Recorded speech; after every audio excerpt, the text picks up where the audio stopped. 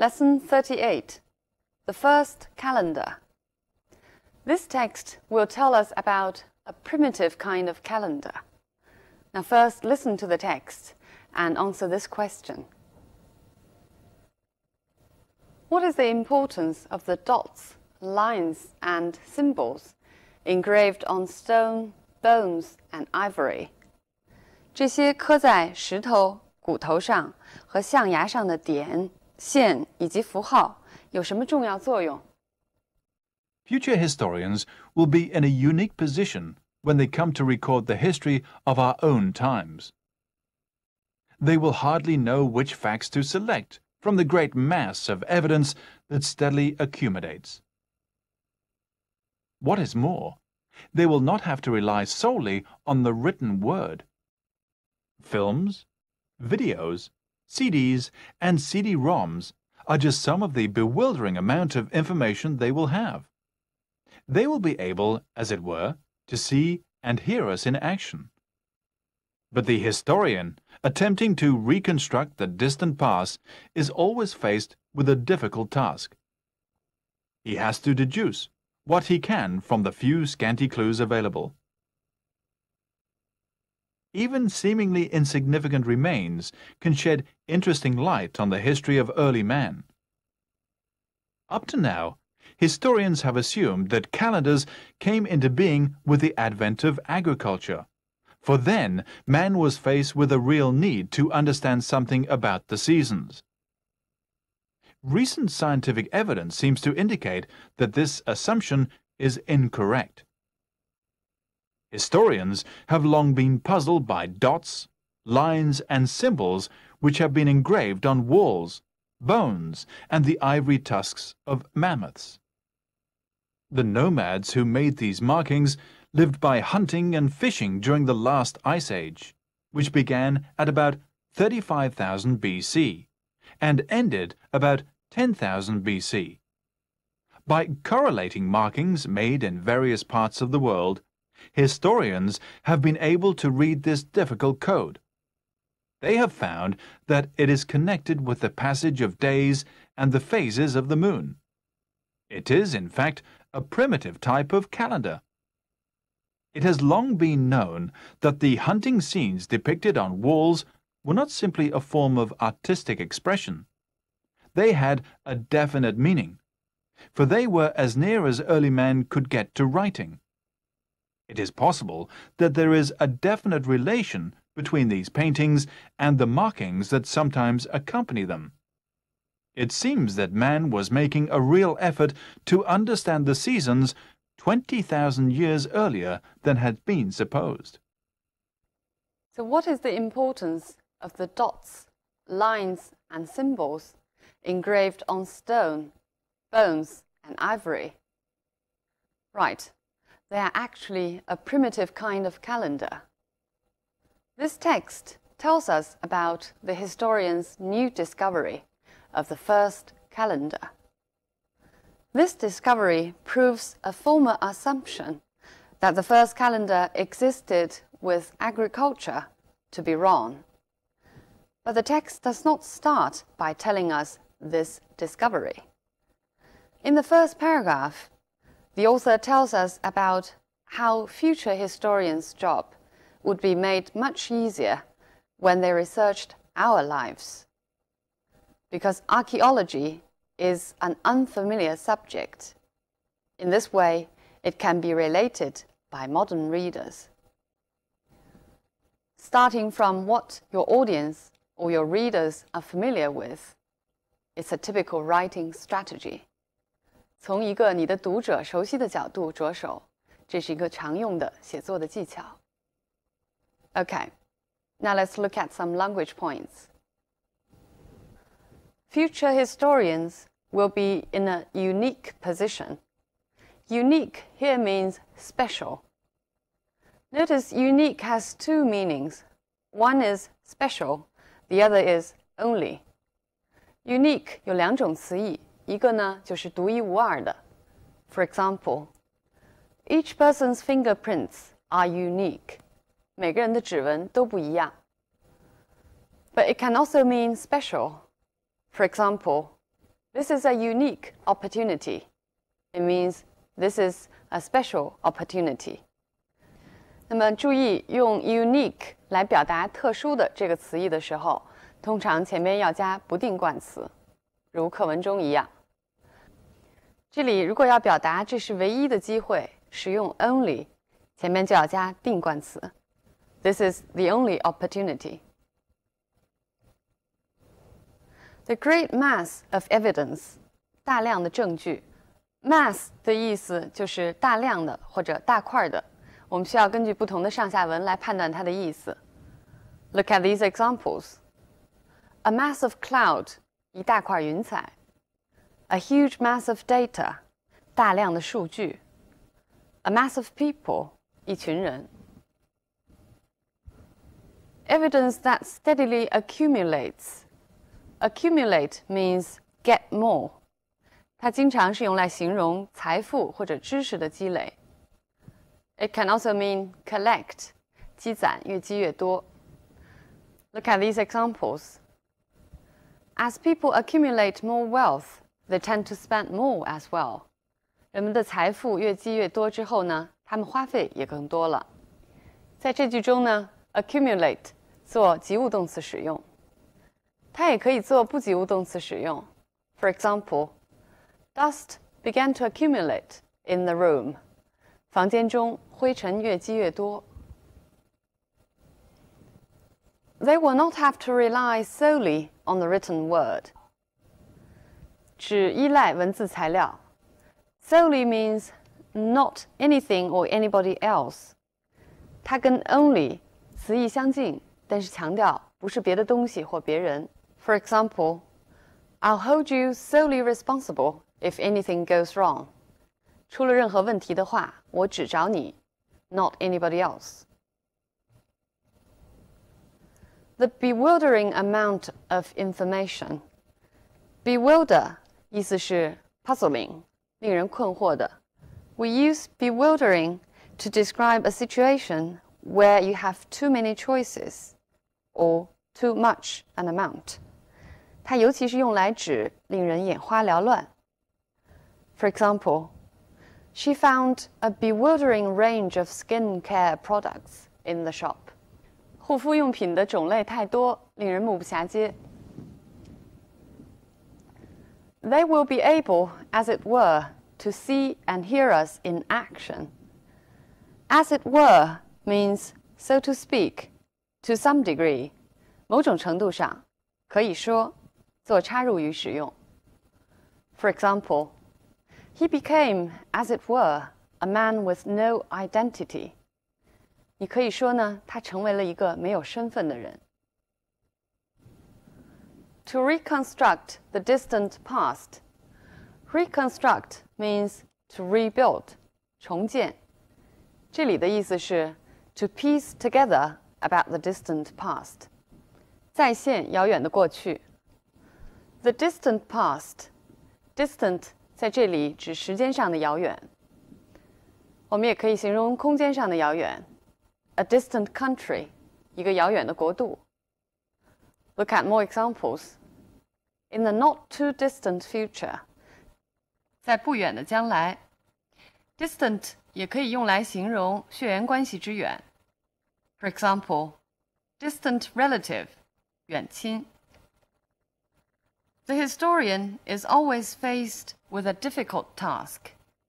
Be faced with, 课文后边又出现了一次。Man was faced with a real need to understand something about the seasons. Be faced with 跟 face 意思是不一样的。Be faced with 面临什么事情 ，face something 直面什么东西。Look at these two examples. He was faced with the biggest challenge of his career. 他面临着职业中最大的挑战。You have to face the fact that she has left you. Face here means to confront the fact, to have enough courage to face the fact. 你一定要面对这个现实，她已经离开你了。He has to deduce what he can from the few scanty clues available. Deduce from means to reason from. 用现有的证据来推理。For example, I deduce that she was married by the ring on her finger. 从她手上的戒指，我判断出 she is married. The few scanty clues. Scanty means not enough in size or amount. 不够的或者很少的。For example, a scanty lunch means you have not had enough. 一顿没太吃饱的午饭。His decision was based on scanty information. 他的决定是在信息并不充足的情况下做出的。The few scanty clues available. 现有的这些线索。We'll look at how to use the word available. His latest novel is now available in our bookstore. 他最新的小说在我们的书店有出售。Or you can also describe a person as available. He is not available now. Can I take a message? 这里 available 是不在的意思。The books have taken up all the available space. 那么 space 不仅可以做表语，也可以做定语。书呢，占了现有的所有空间。它做定语的时候，也可以放在修饰的名词后边。这句话就可以表达为 all the space available. Both are acceptable. Even seemingly insignificant remains. Seemingly means apparently, 表面上不重要的。For example, a seemingly easy question is actually a difficult one. Can shed interesting light on the history of early man. Shed light on means to illustrate or enlighten. For example, we are hoping that his arrival will shed some light on the mystery. 我们希望他的到来呢，可以解开一些疑团。With the advent of agriculture, advent, the arrival of something important, 一个重要事件的到来。For example, the advent of steamships. By correlating markings made in various parts. Correlate means to connect, especially as a counterpart. 互相联系并比照。For example, stress levels and heart disease are strongly correlated. 受到压力的程度和心脏病有很强的关系。This difficult code. Code means a secret kind of language. 一种密码或者不容易懂的语言。破译密码就是 break the code. It is connected with the passage of days. Passage here means the passing by of days. 英文中还有 the passage of time, 时间流逝这个说法。For example, the memory will fade with the passage of time. 随着时间逝去，记忆也会淡漠。The phases of the moon 指的是月亮的圆缺。Phase means a part of the process, 是指过程中的一个阶段。For example, a transitional phase, 过渡阶段。It is in fact a primitive type of calendar. Primitive 在这里是原始的意思。Primitive 通常呢有两种词义，一种是形容原始社会的原始。For example, 原始人就是 primitive man. 还有一层词义是 crude or poor, 是指条件之差。For example, conditions at some schools are still primitive, which means conditions are still very poor. They had a definite meaning. Definite 在这篇课文中还出现了一次。It's possible that there is a definite relation between these paintings and the markings. 这两句话中 definite 的意思是不太一样的。A definite meaning means a fixed meaning, 有确定的、固定的含义。A definite relation means a certain, a clear relation. 这两者的关系是显然的、明确的。I'll give you 2 more examples. The date for the meeting is still not definite. Here, definite means is still not fixed. 日期还没有定下来。There has been a definite improvement in your English. Here, definite means a clear, obvious. 有很显然的、显著的进步。They were as near as early man could get to writing. 这些呢，已经是早期的人类能够接近文字形式的最近的一种方式。